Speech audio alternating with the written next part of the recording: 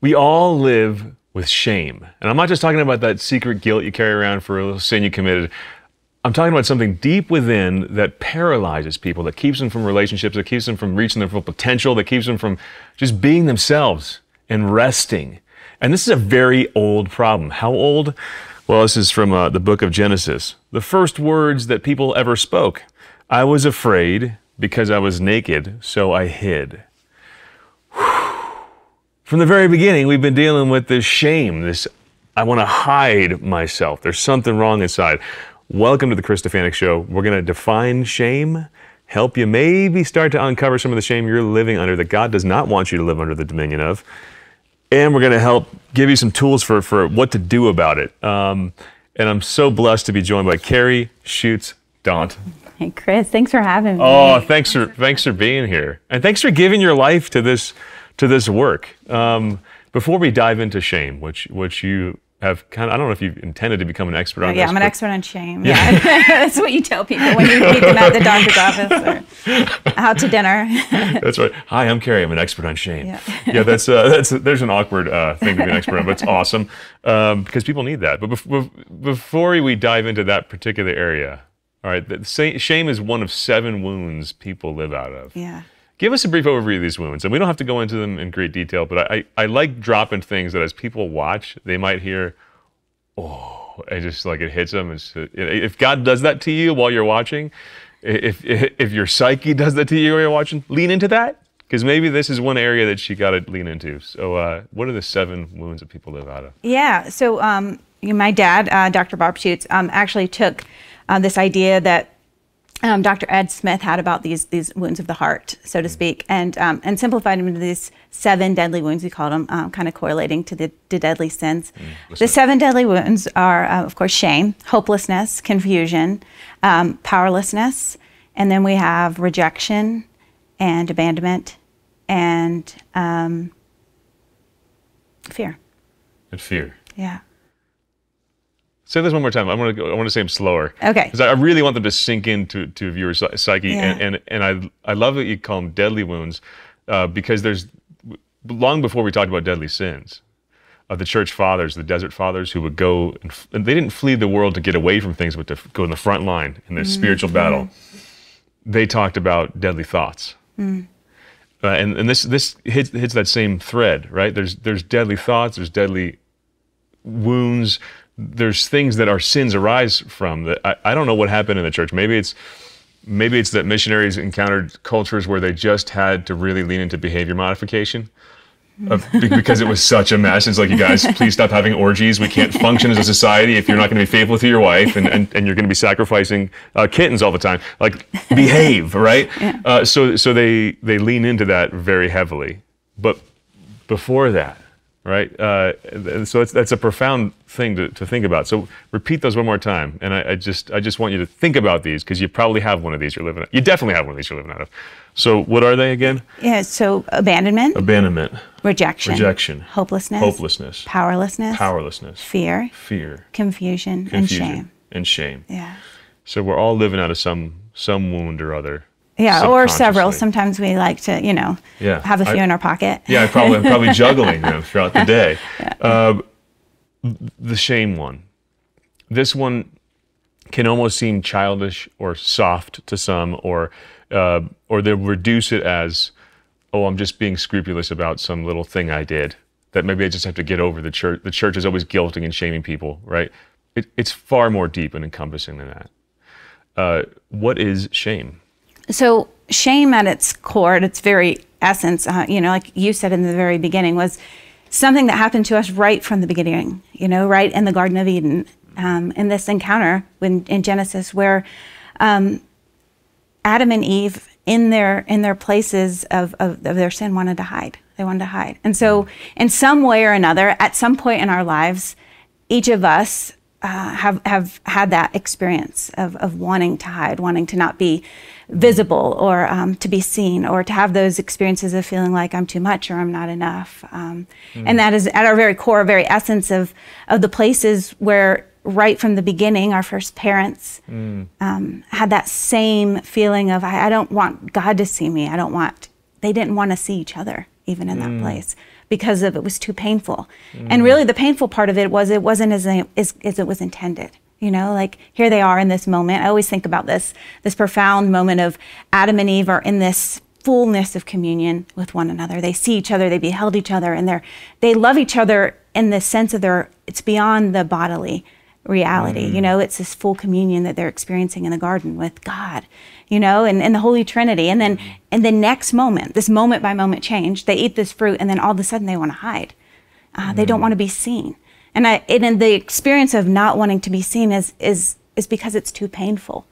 You know, the reality of how it should be and what it is, you know. And I think so many of us have experienced that because we live in a broken world, that the reality of what we desire, what our hearts, what we're made for, you know, because we are the children of God, and what we're living out of don't match. And so we don't want to be seen in those places or want to see, you know, or know how to see. I as you're talking, I'm seeing in your eyes that this isn't just an academic topic for you. No. Why were you driven to lean into this topic?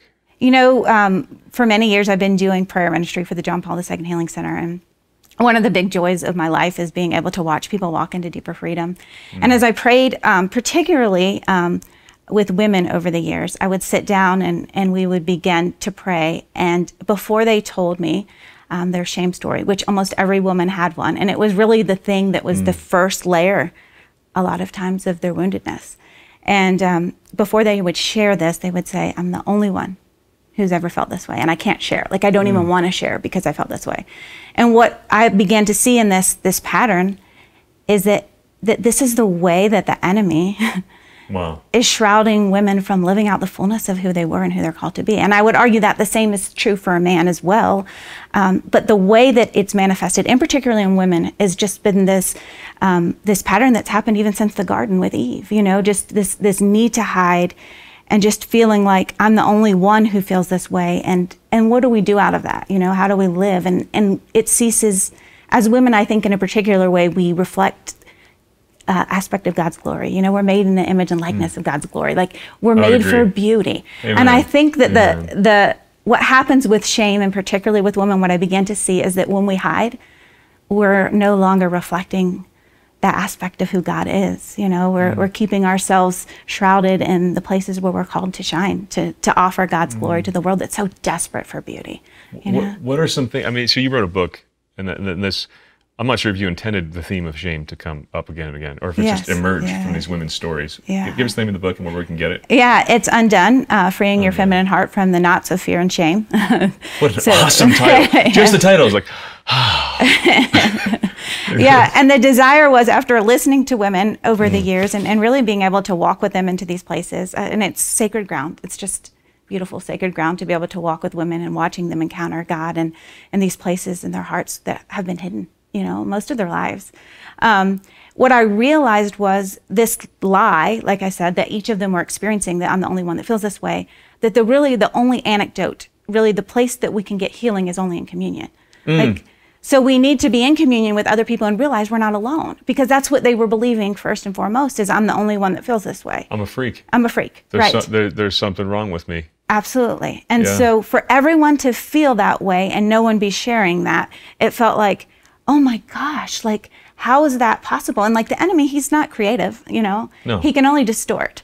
So this was his plot all along, right? From Adam and Eve, from the very beginning, when they were wounded in the garden with this wound of shame, like, it's the distortion of who they're created for, to reflect the goodness of God, his glory. And so when we hide, you know, it's done, you know? And so the desire, I think, for this book, came from this, that vulnerability is really the only antidote to shame.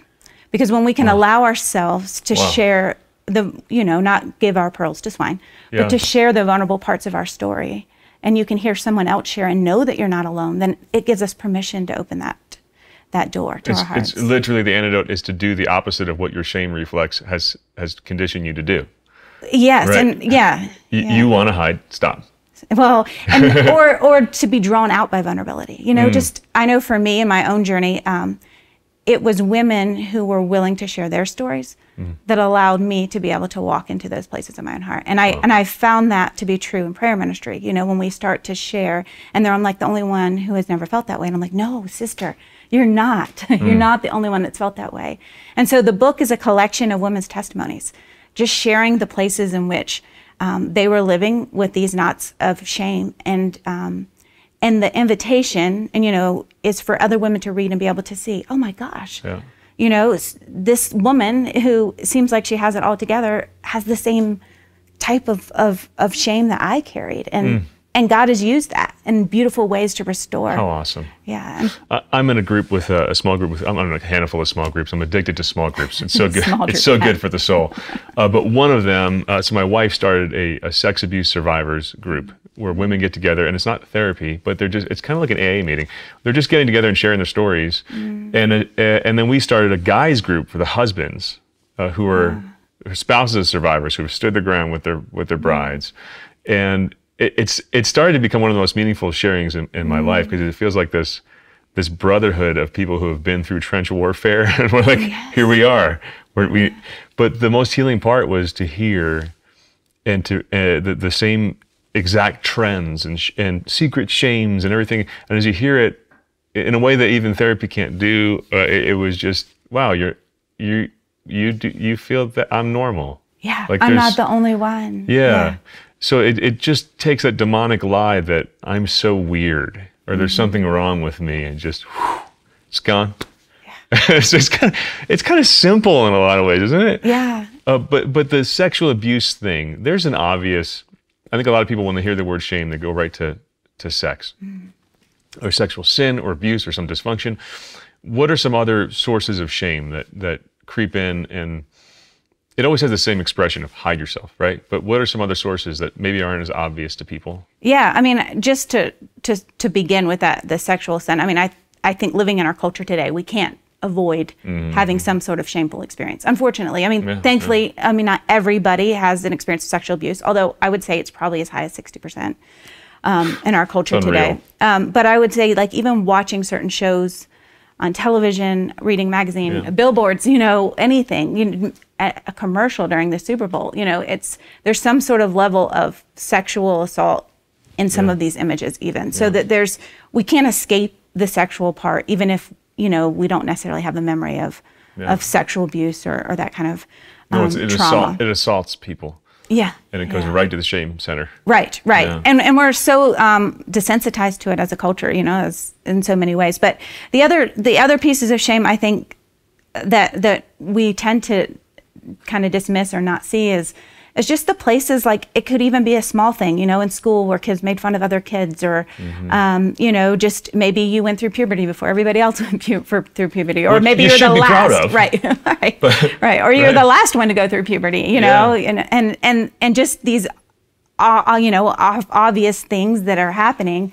For us, we feel like that they're in the end of the world, and once we feel that way, it doesn't matter if it's if it's reality or not, it just starts to operate in us, and it's where we live out of. Yeah. There's, I mean, I also want to drop this different sources of shame, like maybe I eat too much, and any vice can lead to shame, right? Right. I don't clean well enough. Right. My house is messy. Or Susie's house is nicer than mine, she must have it all together, or her kids are, well behaved and mine are crazy, or whatever it is that we feel so different from everybody else, instead of like recognizing it or being able to see it as like, it becomes our shame instead of somebody else's, it may be their glory, or whatever. Sit back and enjoy what they have that you don't, frankly.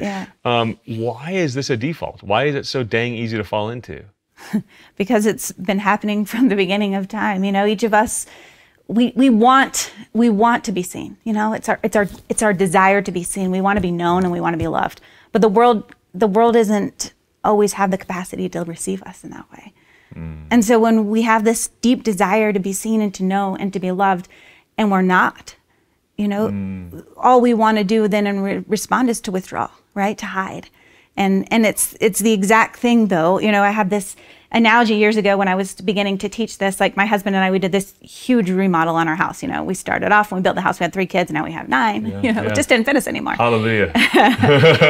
But when we did the house, we did all of these, wonderful additions, and we didn't remedy a problem that we had before we even started the addition, which was mildew in our master bathroom. Like, we just forgot about it. And the reason we forgot about it, because it was in the back room and really no one ever went in there. No one saw it. And so often in our lives, like we have these places, right, that whether they're our junk drawers or our garages or attics, or the spiritual junk drawer, right, whatever it is, right, yeah. in our hearts, yeah, that we just close off, that we just pretend that aren't there, and really it just feels safer that way because it's too messy for anyone else to see, and so I'm just going to keep it hidden. But what happens when we do that is our house isn't as open.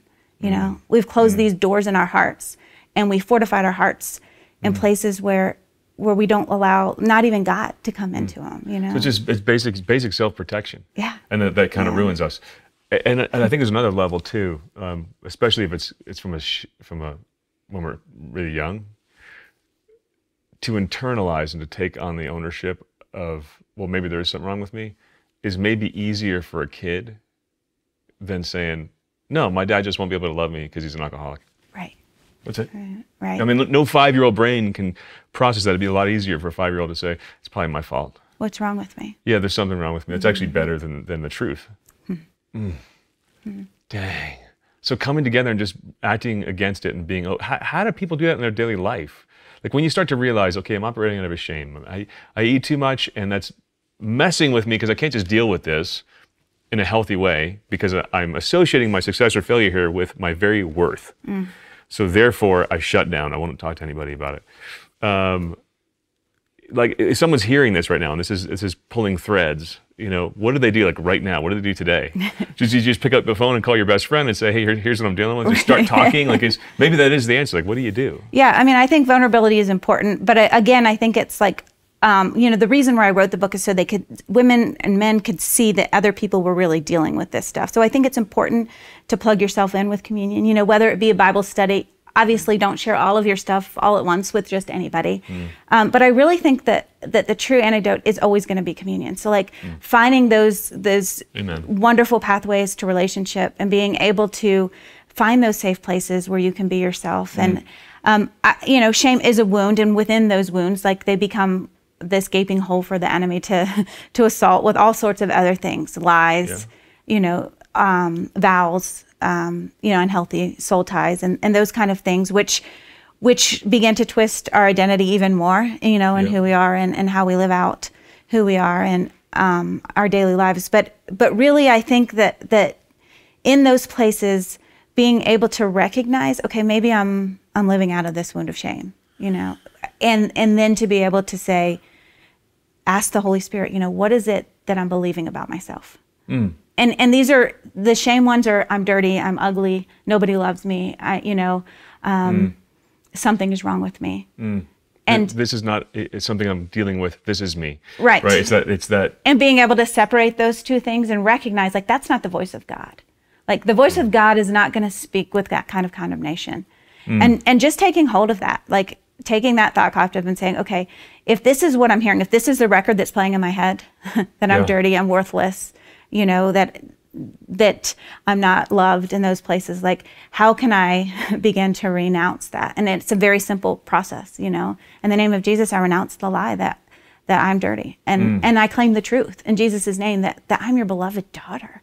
And that you find me pure and you find me delightful and that you love me, And I know it seems like a simple thing. We do this renunciation at our conferences and it's amazing. As soon as we do it, we could feel like the whole just demeanor in the room breaks. It's like something spiritual that was there that was like shrouding all of these women. And it's amazing then the day after they come and you could see their beauty, like you could actually see it. It's like profound. The first time I prayed like that, I literally felt like I had no idea there was a 50-pound weight on my back.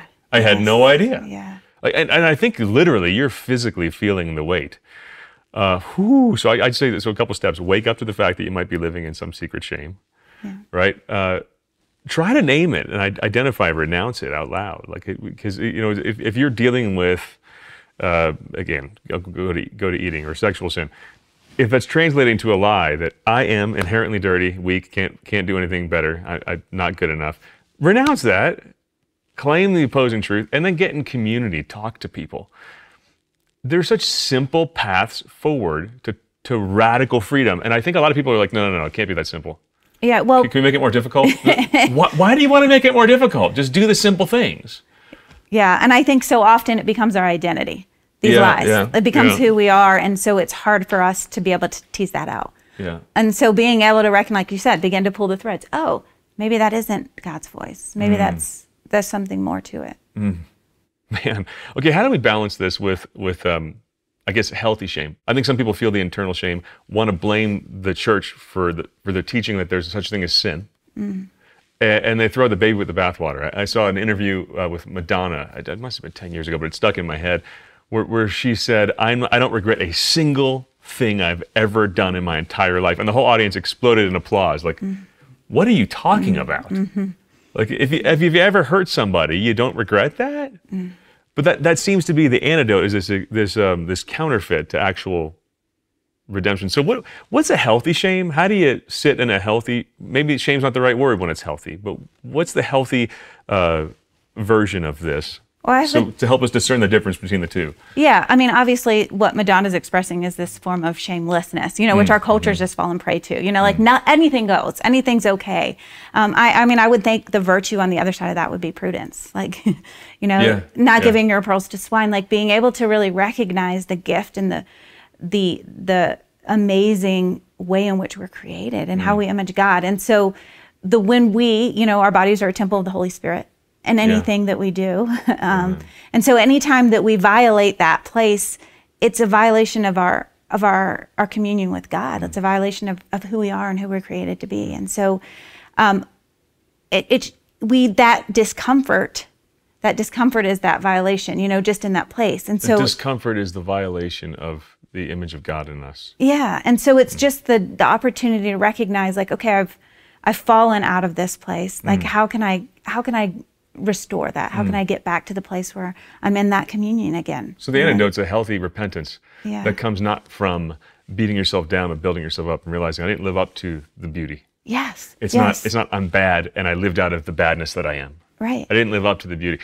One of our most profound parenting experiences, I got to give credit to Natalie for this. One of my kids, he had found this phone that was broken, this cracked screen that we had deactivated. Like, I have no idea. This was evil, right? But he fell into watching porn on this phone at a really young age. And he felt so ashamed. And he wrote this note that he wanted my wife to read.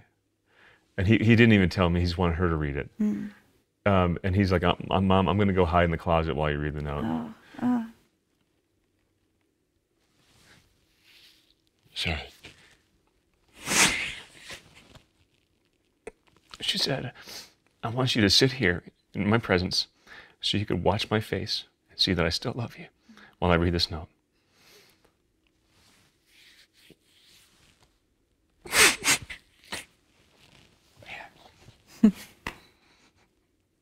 It's so beautiful, man. It's like you don't have to be, when you're coming from that place of resting in the love of God, it gives you freedom to say, yeah, I messed up so big time. I did this, I did that, and it's okay.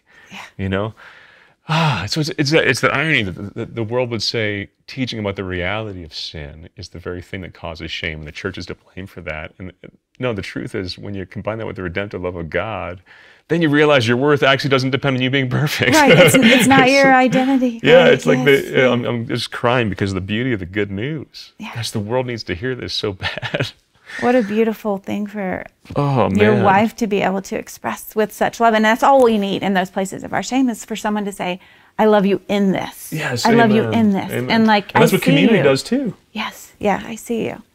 I have brothers, I have sisters that love me in my messiness, and it's all good, man. Man, I think of honor cultures in the past, right? And I was reading this online about honor cultures the other day from the Iowa State Psychological Department. And honor culture is characterized by a complex set of beliefs, attitudes, and norms about the importance of personal reputation and the necessity of protecting and defending one's reputation and social image. So there's entire cultures that have been founded on this idea. A great example is seppuku, Harry, right? That the warrior in Japan, it was such an intense honor culture. You dishonor yourself, you can get it back by disemboweling yourself. You literally put a knife in here, rip it across your stomach, and that's how you die with your honor intact. Then there's honor cultures like Achilles and Hector, right? Like I'm going to pound my chest. We can solve this entire war by our two greatest warriors coming out and fighting. And there's something very twisted about that. But at least they had a way of saying, look, even if I die, I can die at mine intact. There's something so weird about this culture that's denying sin, blaming the church for shaming people. And then it's this honor culture on crack, where there's people's reputations thrown out because of social media, where there's no redemption. Yeah, you're canceled. It's an honor culture with no redemptive path. We just cancel you, you die dishonored. No matter what you do, it's over. You said X 20 years ago, it's over. And we seem to revel in this. Yeah, I don't know, how would you respond to that, and how are you seeing that getting worse in the ministry you're doing? It's interesting, you know, I think about like, I just want to tell people to unplug. But yeah, anyway, unplug. yeah. Yes, unplug. Obviously, yeah. You know, it's. But I also think like, if we don't know who you are and whose you are, right? It's easy to get lost. Who you are and whose you are. Yeah, and it's so easy for us to get lost. You know, if you didn't have someone giving you direction, if you didn't have someone telling you that you were doing a good job, then of course it's going to be difficult to be able to stay on the right path. And so much of, again, going back to that whole idea about communion, like, we are beloved. We are God's beloved. We are sons and daughters. That's our identity. And so often we take on the identity of everything else besides beloved. We take on the identity of shame or hopelessness or of our abandonment, or the places of our parents' divorce, or our, you know, our sexual abuse, or even, you know, our vanity, instead of the truth of who we are and who we're created to be. And when we live out of that place, when we know who we are and whose we are, we can become this beacon of hope and light for other people. And when we're not hiding, when we're not, you know, running away and sitting in the closet, yes, but sharing the gift of that grace, then the vulnerability itself is invitation, you know, to come and to go deeper into those places and to realize, like, Amen. I'm worth it. You've gone through this journey yourself. What's it feel like to be you on the other side? Right? I mean, not that we're ever done with the battle. You still have to renounce lies on a regular basis. Right. But I just want to give a word of hope, because you've obviously been through stuff, everybody has, where you've come out and it's like, I'm not dominated by shame anymore. Yeah, it's amazing. It's How is it? It's like this whole new lease on life. You know, it's like finally you can live in a greater fullness of who you are. Like, because that's all shame does, is shroud. It only hides and covers us. And so whatever part of us is not seen, it's missing an aspect of God's glory that he wants to reflect through each of us. And so for me, for myself, you know, growing up, I always felt like I'm the only one who, you know, I had that weird, awkward teenage days, but it lasted forever, 5 years in braces and kinky curly hair. And I had a learning disability, which I didn't realize had kept me isolated from a lot of the students from a very young age, and just had this always desire for belonging, and always felt like I just don't belong. I don't belong, and there's something wrong with me. And as I had children, and I realized I had all of these children all at once, and no one else did. Like, something is still wrong with me. We did. Right? Oh, good. Thank you, Chris. I feel so much better. But I felt like there was something wrong with me, and people would tell me that. My own family members would tell me that. My friends, you know, and so it brought up all of these things from my childhood. And I had this opportunity to pray with these women, and this seems like a very simple thing, you know, there's nothing, you know, like huge trauma you would think in it, but for me, I still felt like that little girl who didn't belong. And as soon as the Lord began to reveal those places in this healing journey in my own heart of being beloved, it was interesting, the timing of the Lord opening the doors even for me to be able to begin to walk into ministry and to write these books and to do prayer ministry and then to do these conferences. It was like, I've just been waiting for you to come home.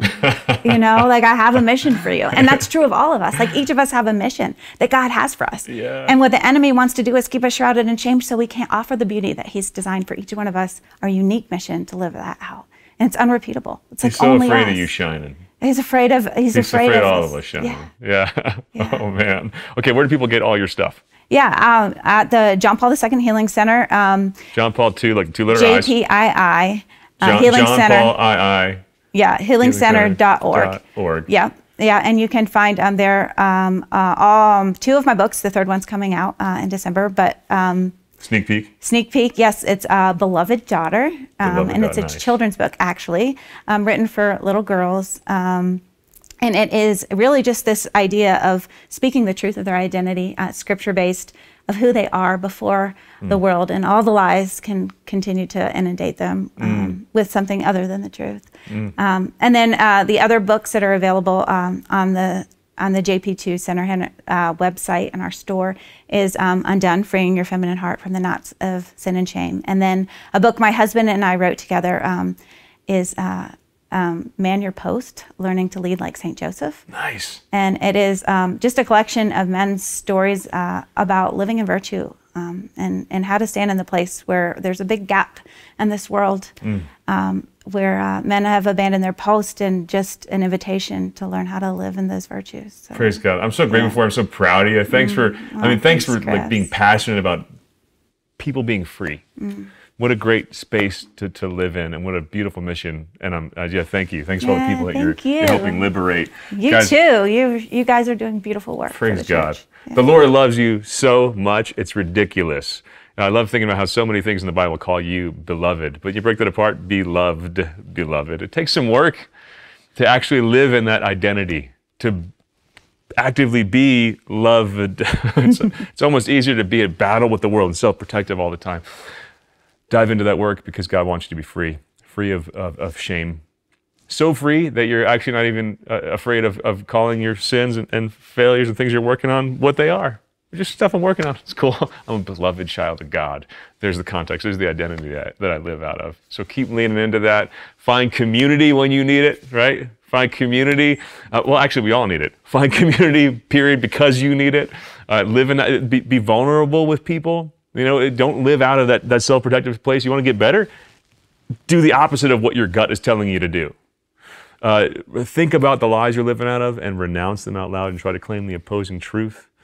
And just when you pray, think about the Lord looking at you with great love, especially when you're repenting. Before you open your mouth and say your sin to God, think about Him looking at you with great love. I love you guys. I genuinely do. If you're watching this on YouTube, like, comment, subscribe, share it with your friends. Same with the podcast, wherever you're listening to it, make sure you share it around and subscribe to it. Go to reallifecatholic.com, subscribe to our newsletter so you never miss any of this stuff. And become a missionary of joy while you're there at reallifecatholic.com. Missionaries of joy, they're our monthly donors who make all this stuff happen, and we pour it back into you guys in special ways. We'll see you next time.